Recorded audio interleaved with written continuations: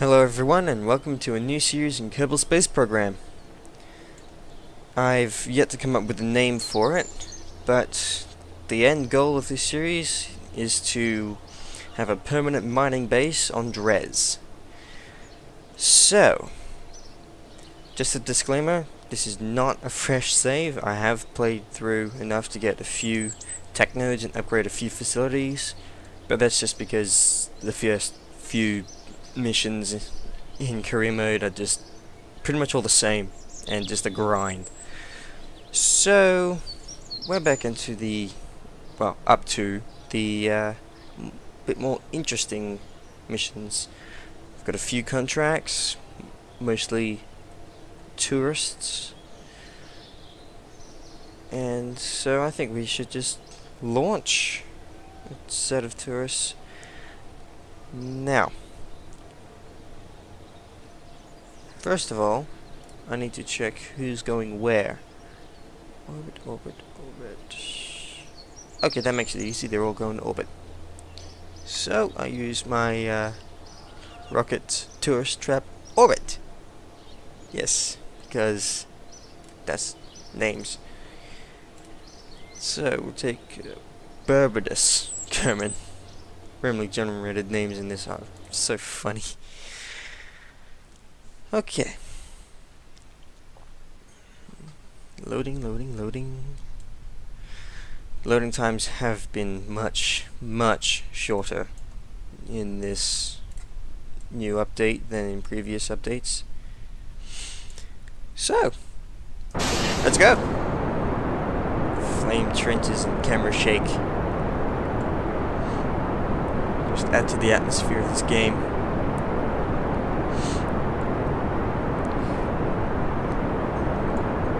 Now you might notice I'm flying with the new female pilot, Val, instead of Jeb. That's because Jeb found out the hard way that due to the new aerodynamics model, the standard capsule is no longer aerodynamically stable in a retrograde re-entry. So what that means is it wants to go nose first, not heat shield first. So yeah, in this save, Jebediah sort of blew up, which is why I've put these fins on the top of the rocket here, all in an effort to sort of try and limit the number of Kerbals I lose due to the capsule flipping during re-entry. It would be easier if we had a spherical capsule like what the Vostok spacecraft had, but that design comes with its own problems, mostly due to uncontrollability.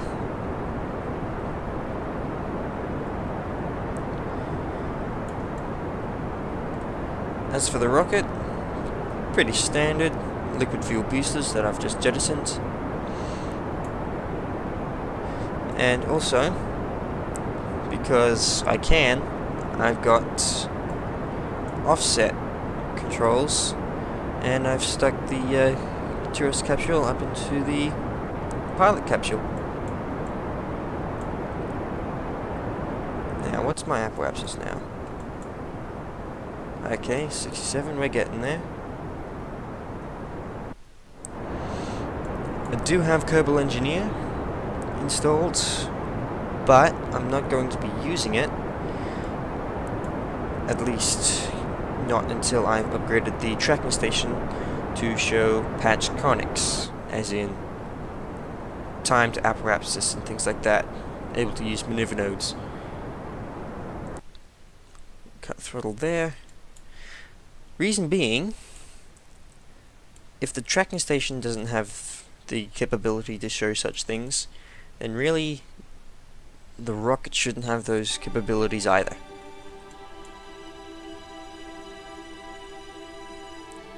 So, until I upgrade the tracking station, there will be no Kerbal Engineer. Parts. It'll still show me my Delta V readouts in the VAB without having the parts, but I can accept that because that's something that is able to be calculated even without upgrading the tracking station, because it's just numbers. And this rocket is very conservative. It could probably go to the moon if I so tried. And orbit. Yes, it could most definitely go to the moon. But I'll save that for another time when I can be even more conservative, because running out of fuel while in orbit around the moon is not a good idea. Around Minmus it's not so bad because you can get out and push your way back to Kerbin, but the moon is a bit more challenging. So, oh, also, there's a bit of an issue with the female models, in that sometimes the game gets confused about which model should be showing. For example, this is the dude, this is the tourist, and he should be a dude. And I have seen at least once Val appear as a guy. So, let's slow down over the KSC.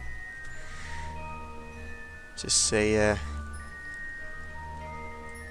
you know what, let's see what he sees. Interesting that he has controls. So, let's see. I love how you can see the KSC from orbit. Oop, and that's Val's point of view.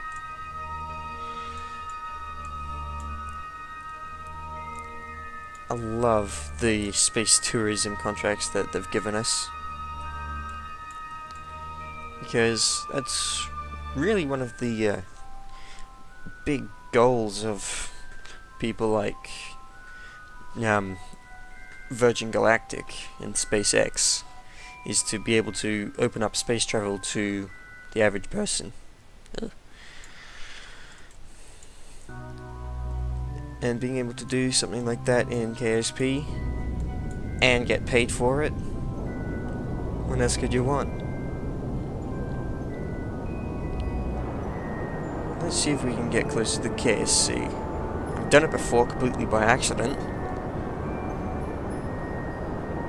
So let's see. 3, 2, 1. Cut throttles. We might make it back on.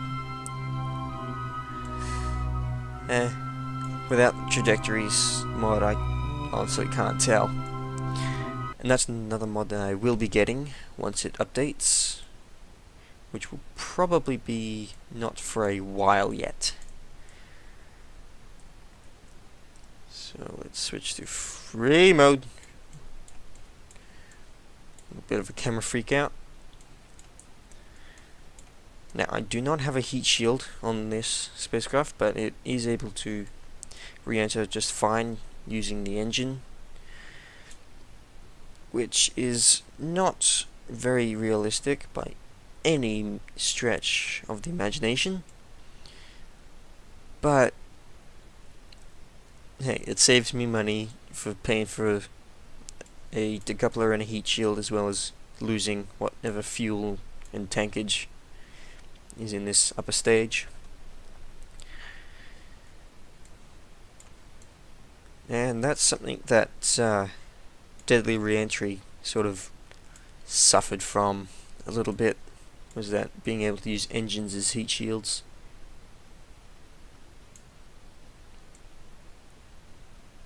Nice little sunrise there as we pass over the crater.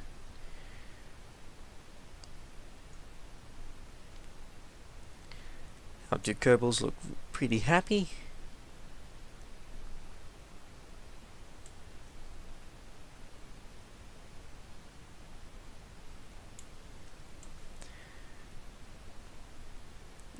I'm not sure if it's actually possible, but I'm keeping my pointing vector above my retrograde vector to try and sort of fly this thing down through re-entry, which is something that you can do with FAR and in real life.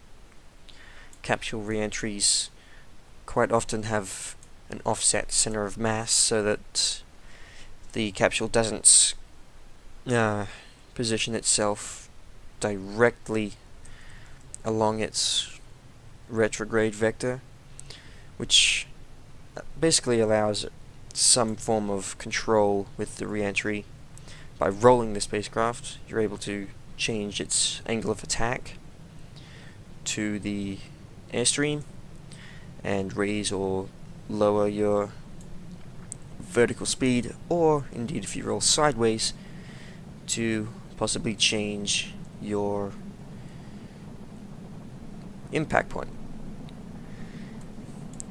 Everything from Gemini to the modern Soyuz capsules can do that.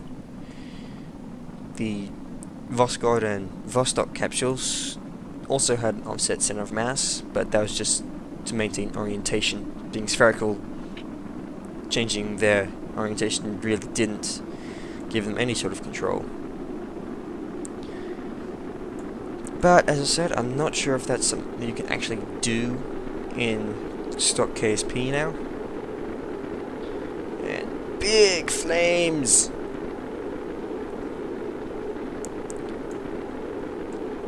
Another thing they've done in the new update, they being Squad, is that the re-entry effects are now,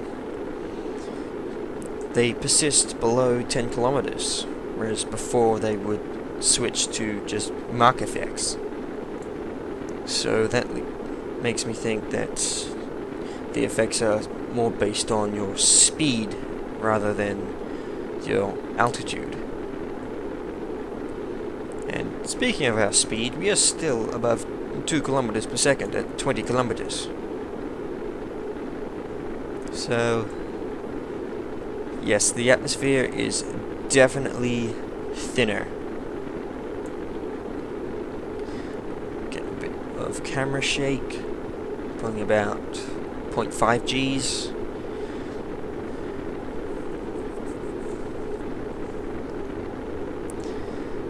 And we will still be going at about Mach 1.5 at about 1 kilometer with this new atmospheric model, which sort of makes landing a bit of a arduous process.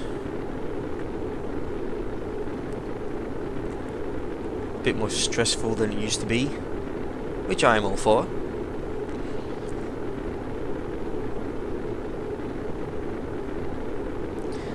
Yes, as you can see with these little control surfaces back here, we are stable in this orientation. If I didn't have those fins, we would not be. And this pretty much results from the fact that the center of mass for the capsules is at its geometric center. So it's at 50% of its height and 50% of its diameter. Okay, and parachute. Okay, I was wrong, we were still above Mach 2. And after a 15 G deceleration, we have canopy deployment. So as I was saying, the center of mass for these capsules is basically here. So 50% up, 50% in. When in reality, just by the fact that it's a truncated cone, it should be towards the base. And all this conspires to make it completely aerodynamically unstable. And burn a bit to slow down. Burn a lot to slow down. And I've lost everything anyway. Great. So, let's recover.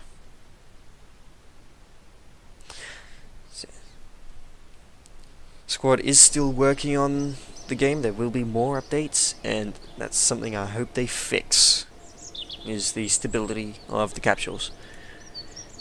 I have tested it. The Mark II capsule is the same. So, we got a bit of science, bit of money. Let's see if there's anything else. How's it going, Gene? Test Recomex brand decoupler in flight.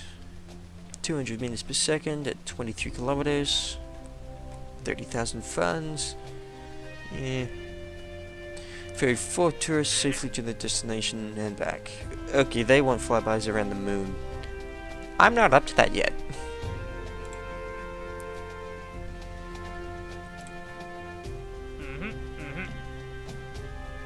Okay. This, Jedri. Bit of a Jebediah impersonator here. He just wants an orbital flight, so we'll add that to the list. I've got a lot of tourists to go through. And all of them are orbital, so we'll do the rest of those later. But I do have a temperature scans mission here. And it just so happens I have a plane for that. No, Bill, you will not be flying this. This will be flown by Val.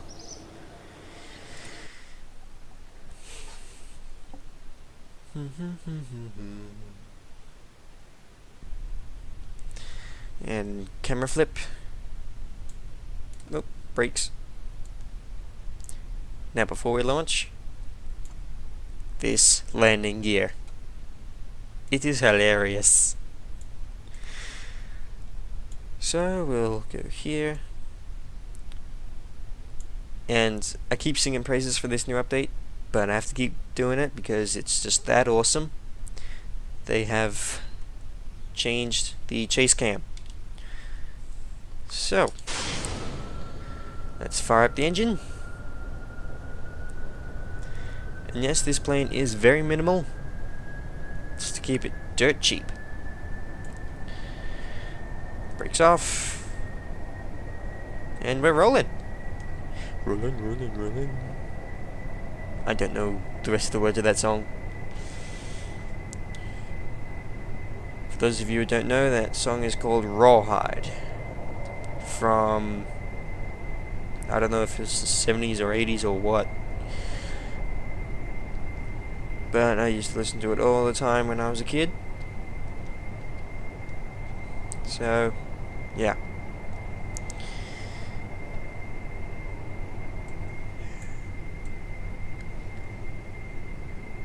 Now, previously, this amount of liquid fuel would last a jet like this all the way to the western deserts. This load of fuel will barely allow me to get to here, land, and then get back. So, yeah. One will have to be a bit more conservative and, yeah, a bit more conservative with their jet designs from now on. But with the new lift and drag models, I no longer have to run it at continuously full throttle.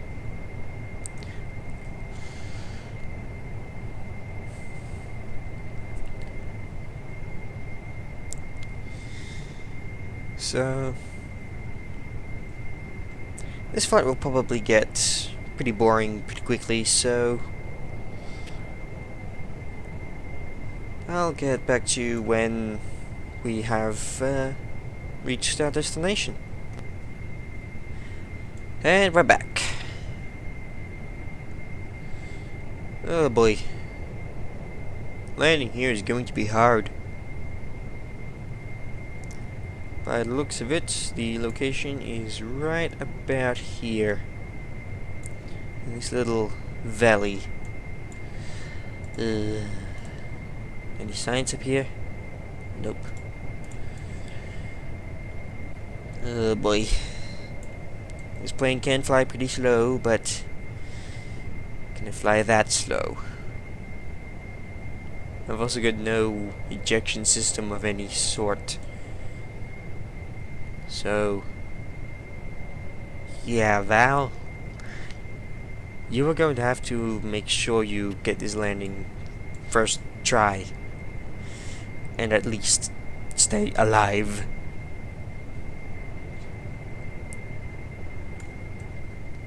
And keep your thermometers intact, because that's the whole point of us coming out here. So, by the looks of this, I can make a low altitude run up here, constantly getting slower, and aim to put down right about here. Yes, I can. Awesome. Let's put up the brake torque of the main gear so that we can slow down once we're on the ground.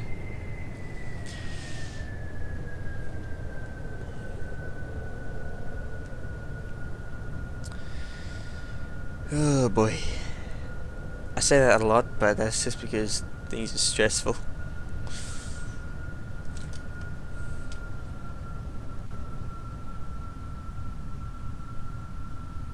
It's times like this where I'm glad I can fly with a joystick, because trying to fly this sort of approach with mouse and keyboard,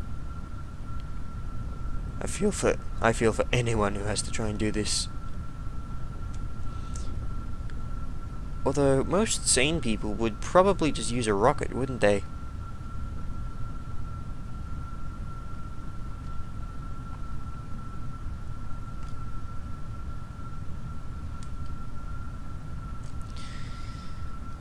Yeah, most people would probably use a rocket. Hang on a second. Where are we actually going?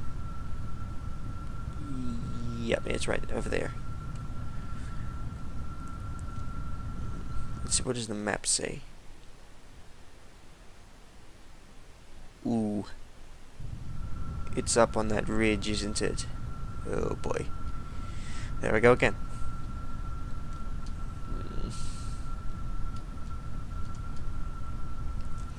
This plane is very light and has a lot of wing surface, so it does glide fairly well.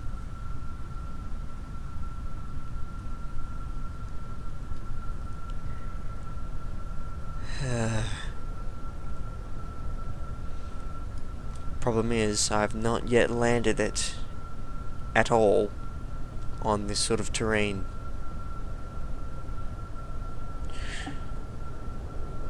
You know what, let's make one more flyover and see if we can find exactly where this thing is.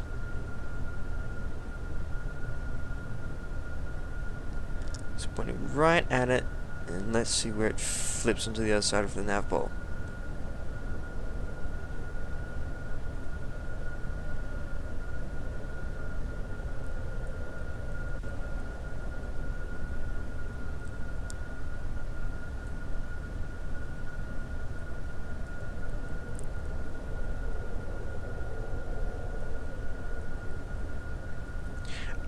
Okay, good. We can land that. We can land that.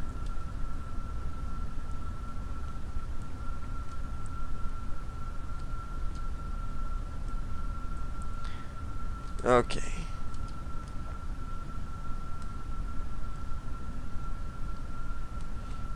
Make a hard turn to slow down. Roll flat. Check descent rate. Flare. And brakes. Brakes. Oh, jeez.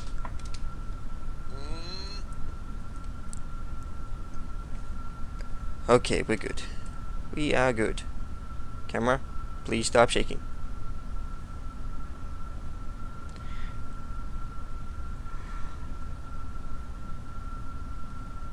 Alright, we'll switch to free mode now, so that it doesn't keep shaking so much. That was the wrong button. I need brakes. Oh boy, turning around and taking off again in this place is going to be fun.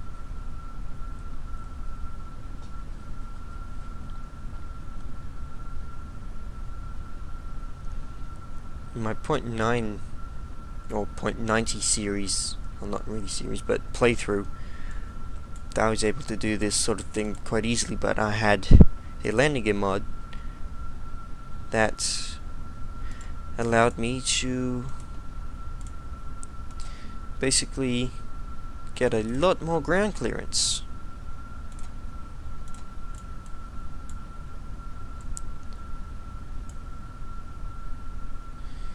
Than this.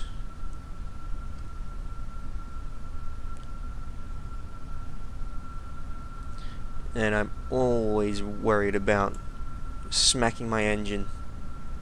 Right. Full thrust, SAS. Let's get out of here.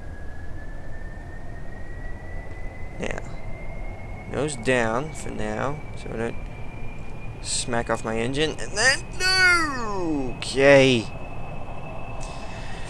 Oh boy. I've got to stop saying that.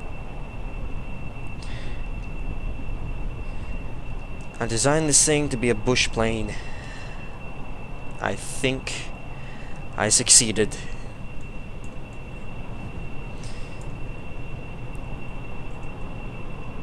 Really, I say it's a bush plane because mostly of that landing gear. Okay, let's slow down a bit.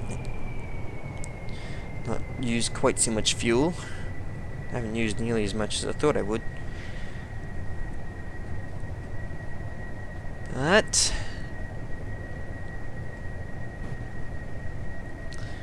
those, I don't know if you guys can hear that, but every so often there's some arbitrary distant explosion. I don't know why. Let's see, can we get a temperature report? No.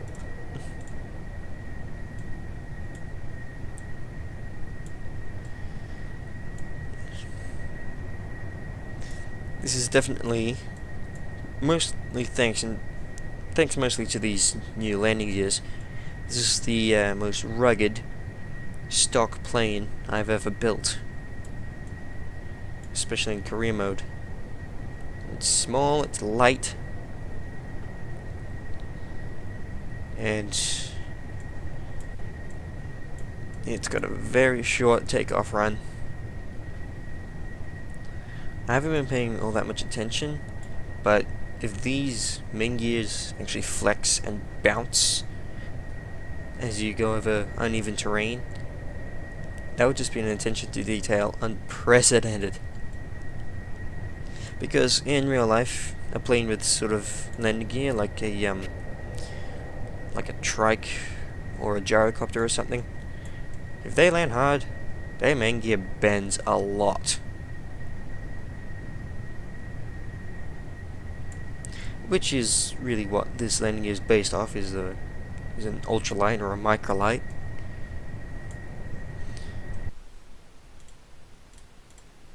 Which being 4.67 tons, it's pretty much right in the ballpark of, actually.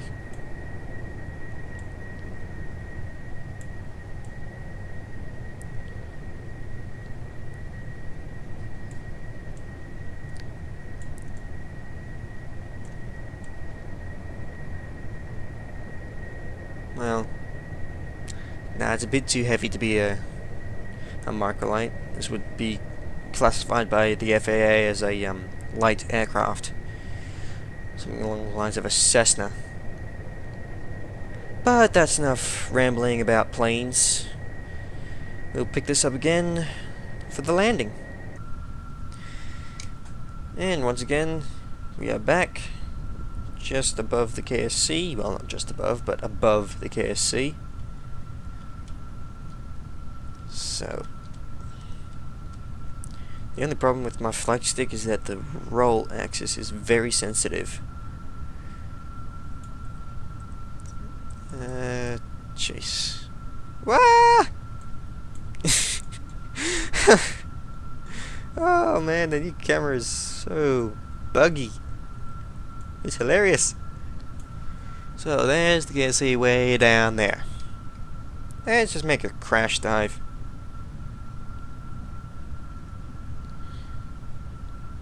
In games like War Thunder, crash diving is not really recommended because you will crash. But in KSP you can usually pull out of them fairly well.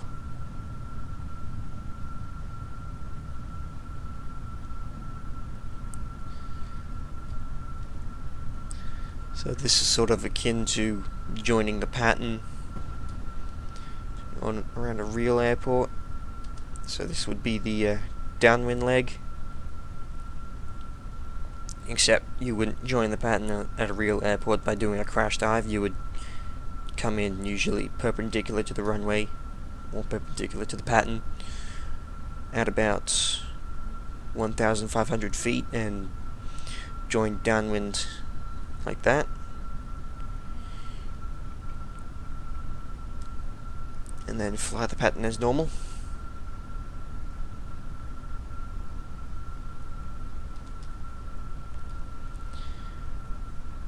But I was a bit too high. So, turning off the base onto final. And I'm still a bit high. But we should be able to bleed off our speed. And because the runway is so bumpy, I'll sit down on the grass next to it.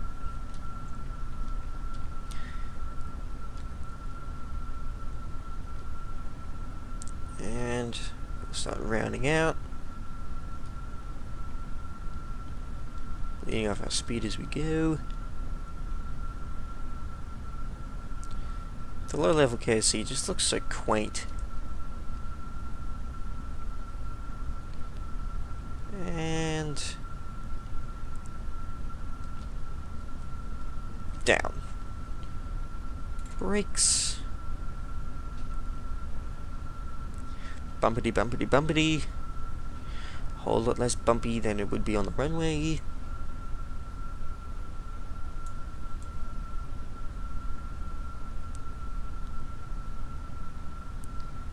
And there we have it, another successful mission. So, off camera I'll sort out the rest of those. I think there's about 7 more tourist missions, and I'll finish the last point on this temperature scans mission, and should be able to pick up the next episode with a Muna flyby. So, see y'all then.